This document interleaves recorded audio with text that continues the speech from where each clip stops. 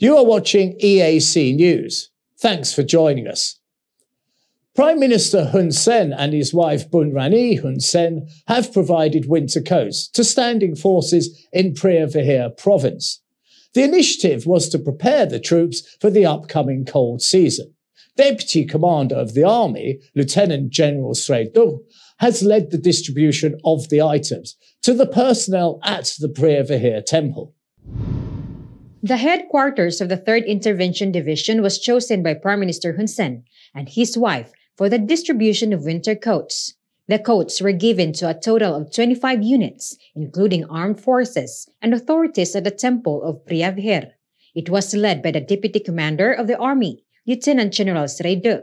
The armed forces have expressed its gratitude to Prime Minister Hun Sen and his wife, Bun Rani Hun Sen, whose generous gift was gratefully received.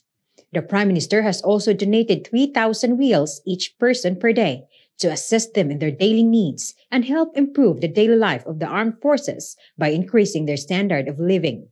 The Army has committed to serve and protect the Prime Minister and his family in all situations, especially to protect the nation, the King, and the Constitution.